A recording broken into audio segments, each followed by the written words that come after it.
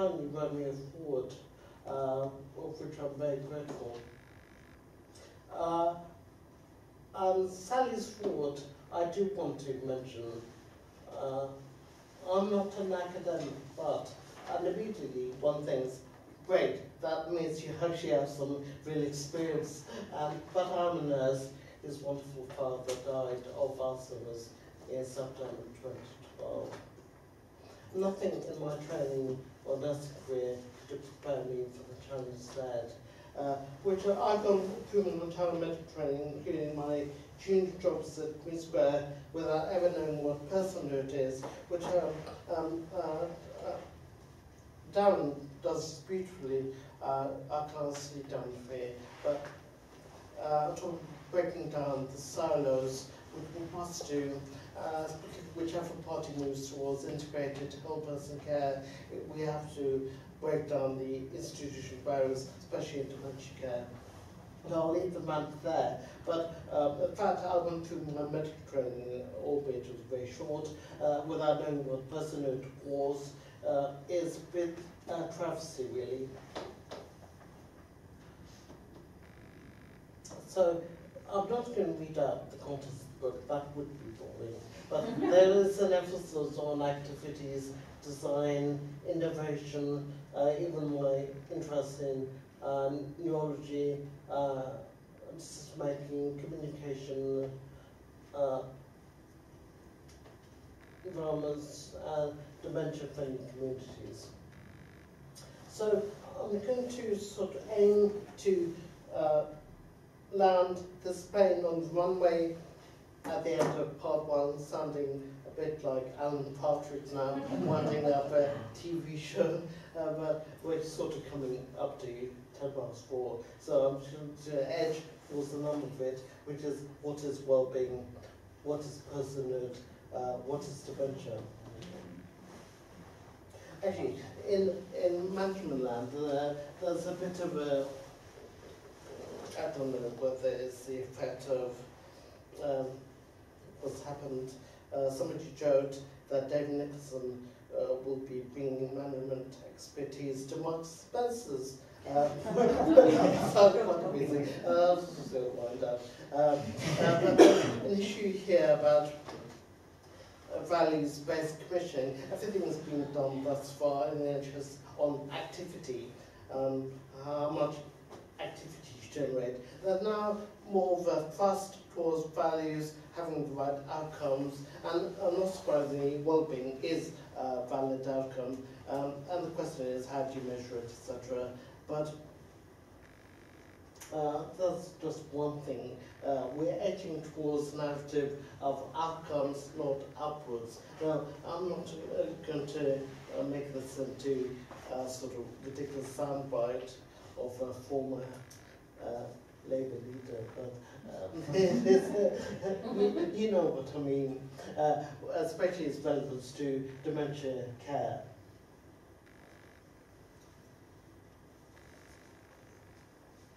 Now, this slide is just to emphasise that there's been quite a lot of rumpus in the academic literature about what well-being is. People can't decide on it. People can't even decide on how to spell it.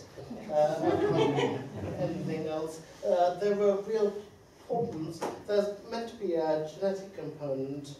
There's meant to be an environmental component. There are apparently things you can do to enhance your well-being and other people's well-being. But if you get a moment, Google well-being, how to measure it, you'll find thousands or so. Here's a diagram of, in my book, of particular way of schematizing well-being.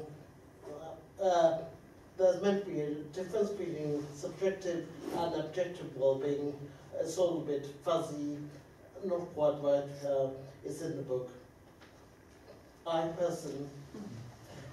This is actually from Urban Dictionary. It's the idea that somebody is born with headphones from their iPod in their womb. And someone said they're subject to Apple merchandising. I just heard that as a bit of light relief from me and Kate Swaffer, who is the one person who probably does read some of my tweets. And we both laughed about it. But this is not a laughing matter. Tom Kitwood, 1937 to 98, a wonderful man who basically he got his critics as well, as many do, but put a personhood on the map, dementia care mapping from a Badridge group. There's a chapter on personhood. Is obviously a pivotal part of my book. And personhood, not just for persons with dementia, but their friends, family, people caring for them. And as the policy moves towards shared decision making, this does also make sense from my point of view. Andrew Sutcliffe is a friend of ours who was at SCIE, now the Chief Inspector of Social Care. Her unit does some wonderful stuff on personalisation. So it's been a plank of policy suddenly. Whole person care, there was some barney yesterday in the papers about whether the local authorities are going to have the money for it, etc. But integrated care in some form will be after the next election on May the 8th, 2015, whoever wins it. And individualised budgets, personalised budgets, personal health budgets, personal budgets. There's a big move afoot. Perhaps the two narratives of person-centred care shouldn't be mixed up with the rather consumerist view of you holding your own checkbook to buy care from the private sector. Obviously, I don't go into any of that in the book. You'd be happy to know. Would be part of it. Stroud and the Alzheimer's Disease Association International have done this outer ring and inner ring of components of well-being.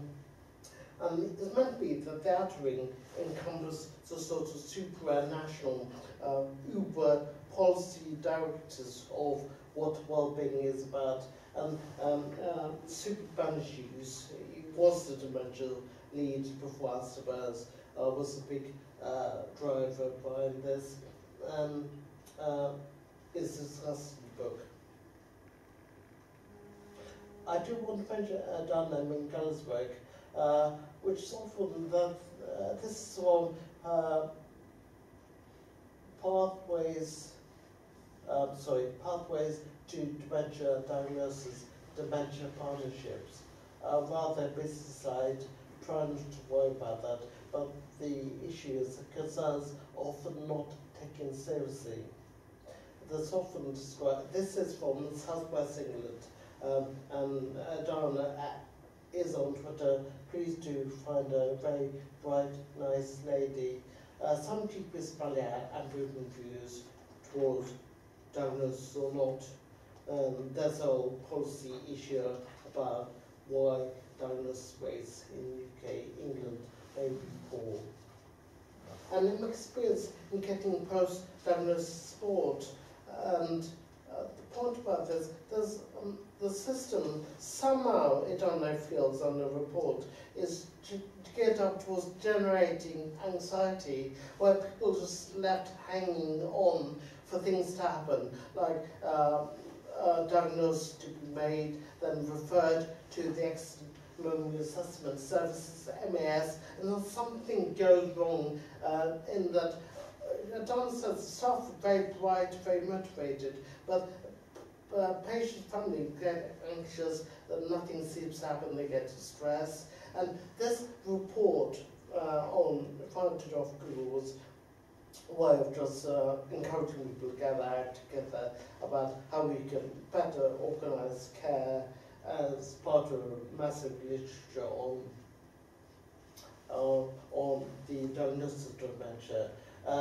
So I'm not straight, lesbian, gay, non-sexual transgender, intersex person.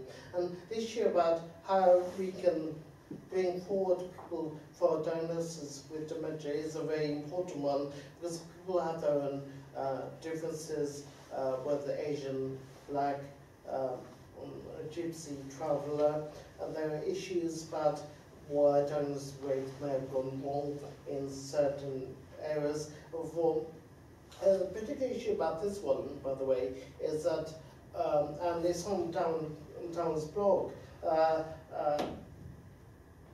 that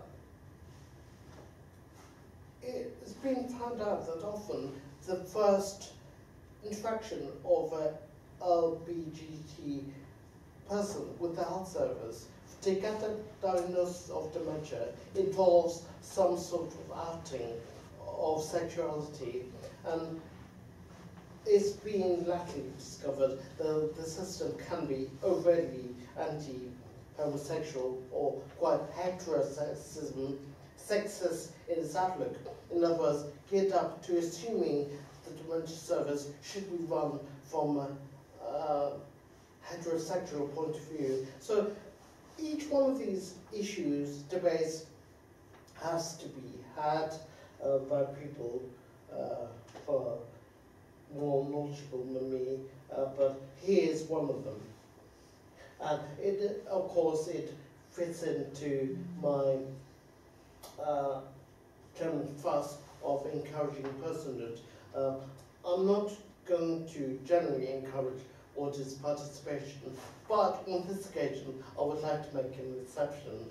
I would like to ask Jill, who's a friend of mine, I would just like to say, before Jill says something, this has been a massive success in changing the frames of reference of dementia care, so the system is more geared up to listening to what people actually want. Jill, do you want to explain how you did the board game, how you did the app, and what's the background to it, and what you're doing with it? If you can, in all of 1 minute. I think perhaps to start with the slide, and I don't know who was more excited when Shibley and I met up last summer, and he'd been really interested in Who's Shoes and hadn't actually seen the tool. And so we met up, and it was the day that we met Kate Swaffer, and there's been quite a popular blog around the Our Imaginary Friends blog, so that was all that same day.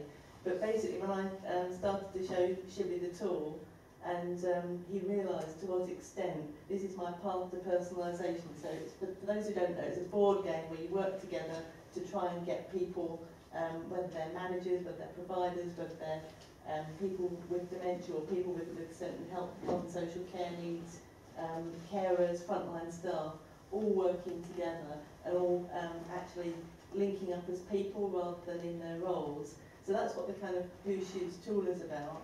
But as a game, you're working together to build this path to personalisation. And Shibley and I really sort of made this very strong connection when we realised that the words on my game match so closely with the chapter headings in your book. Yeah. And I was just thrilled to bits that we sort of made that connection almost just in time in terms of the book's publishing cycle. Of course, I never wrote the nice guidance, and I didn't realise it was a perfect match, and you can see how they line up really. If you look up Jill Phillips' Who's Shoes Social Movement in the Y Index, you'll find it there. But it's really a sort of cordial nick of time. And I think it's just fair to say the original pathway came from the Putting People First agenda, and I've modified it with the Think Local Act personal team around the Making It Real agenda. It's not their set. They've got 10 different cross-cutting themes. These were putting them together into my kind of 7 final ones, because I've got 7 spaces on the board and that seemed to work. But that was the story behind it a little bit. Is that what you wanted? Perfect, Jill. Thank you so much. And also, I'm thrilled to bits, as everything in the room is included in your book. And read the section in the book. It's on a rather unusual chapter on personhood. If you're a true devotee of Kitwood, you'll find I start with Kitwood, then go on dementia and development, but I talk about whole person care, I talk about pathways, personalization, and Jill's work, and I think it's quite a clever chapter, but I'll let you be the judge of that. Now, that's on Jill's book today about me, and as just a point, I don't think anyone has any particular authority or about dementia other than people living with it, or people who know people who are living with it closely, or sort of up to my ears with people proffering beliefs and ideas about what they think is important. Normally they have some sort of agenda behind it. I'm not going to go on to who benefits from certain strands of policy, but anyway, the lot of spoken mirrors, try and see the wood from the trees, not the noise, try and find the signal there, because there is one, and it's very important. And that signal is people with dementia, their carers, people who've experienced it straight up. That really matters. Do not get distracted by all the other stuff going on. Next time you see Lucy, who's also in the room somewhere. No. Lucy will bring for you some badges and try and catch Lucy.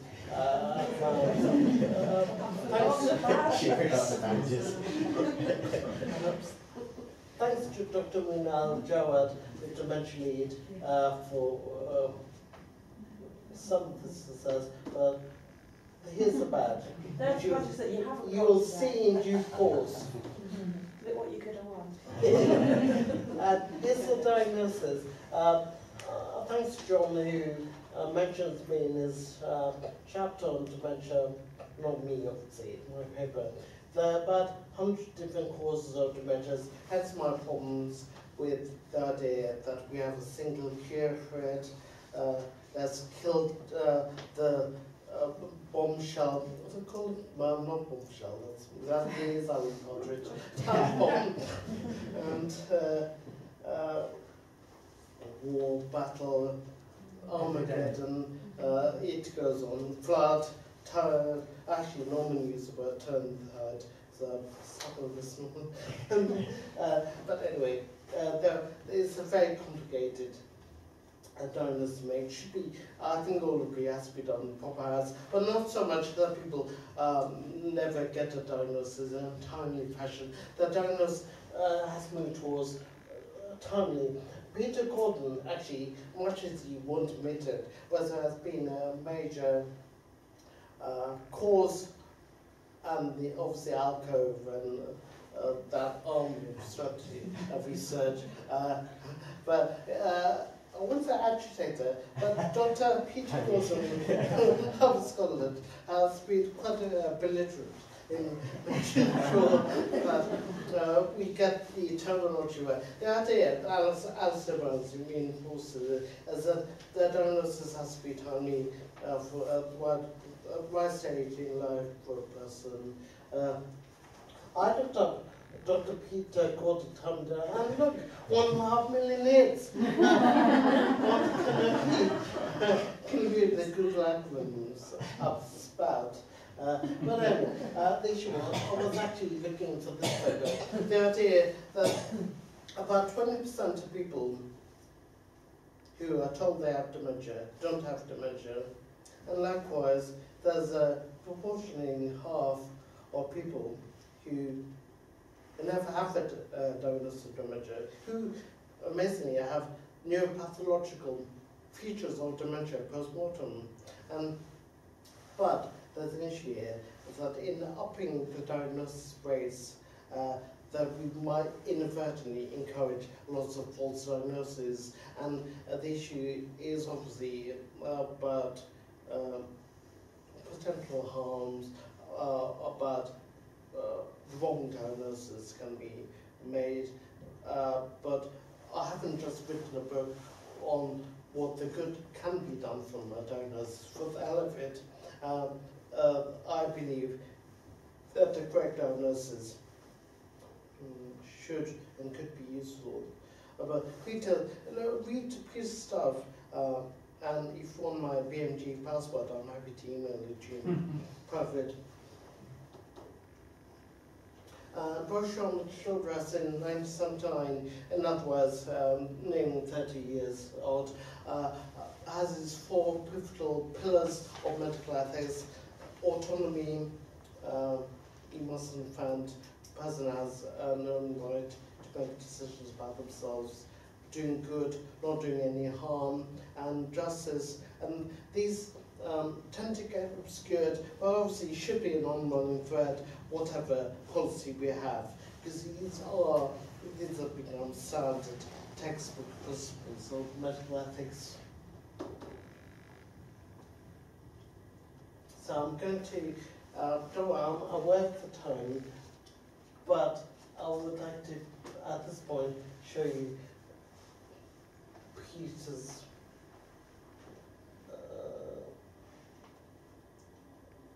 video. Hi Shibley, your book arrived. I'm really looking forward to Saturday when I come down to London for the book launch. And I'm going to meet so many lovely folk I know. It's a super book. Living Well with Dementia. I suspect it's going to be widely read and people will understand just what a contribution it is to the world. Please do look at the link. Yeah. That must be marketing more than I thought. Scientific and careful approach. Yeah, I recently read a small haiku that said, "When goodwill and understanding walk through the door, what more is required?" I immediately thought of you, Shibley. Anyway, good luck with your book. You won't need it. Yeah, well, I was moved. Thank you, Peter.